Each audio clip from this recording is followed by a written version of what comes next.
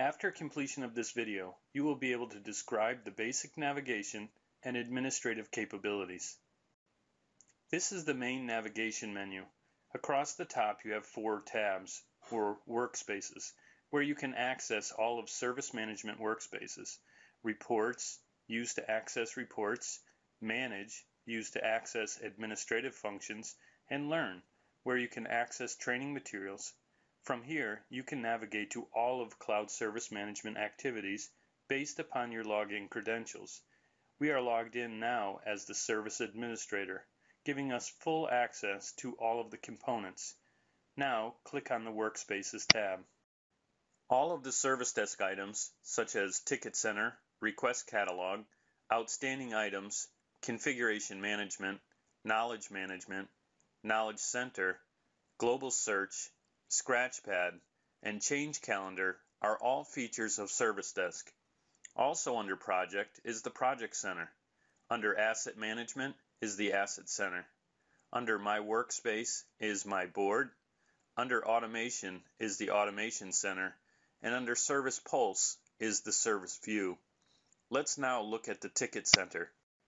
The Ticket Center workspace is where analysts go to manage their queue of tickets. Across the top are badges. These badges allow quick filtering of their queue. Click the Actions drop-down. The Actions button is used in all workspaces to create and save items, as well as set your home workspace, which has already been done here. To quickly and easily return to your set home page, click the Home icon to the left of Workspaces menu item. The options given in the Actions drop-down list are Create Request, Create Incident, Create Change, Create Problem, Create Configuration Item, or Create Knowledge-Based Article. Note that all screens have an Actions menu drop-down. Now, click the Reports tab. The Reports tab includes standard reports, ad hoc reports, dashboards, and advanced reporting. Remember, because we are logged in as an administrator, we have access to all of these reports. Now, click the Manage tab. The Manage tab are the administrative functions and components. Select Tools to drop the Tools menu down. Here is a listing of all the tools that are available in Cloud Service Management.